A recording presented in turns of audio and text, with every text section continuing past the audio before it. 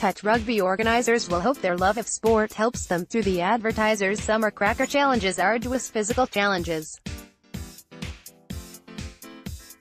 O2Touch organises touch rugby activities in Maidenhead and the Thames Valley, and runs the O2Touch League at Maidenhead Rugby Club in Braywick Road, Maidenhead. Touch rugby coach Sammie Phillips said, "We are used to being competitive, so I don't think we are going to be a pushover. But the chance to reign supreme over rivals, including last year's champions Shanley Group, is not the only appeal. We are helping run the touch rugby activity at the event and we would quite like to try our hand at other sports as well," Sammie said.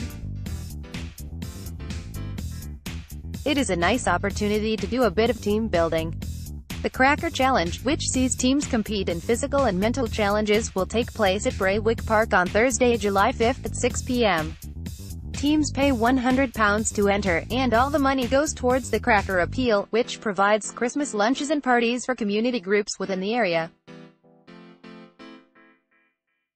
Entries to the challenge closed yesterday, Wednesday. Teams confirmed for the tournament are the Magnet Leisure Centre, the Northview Group, Lane 4, Shanley Group and O2Touch.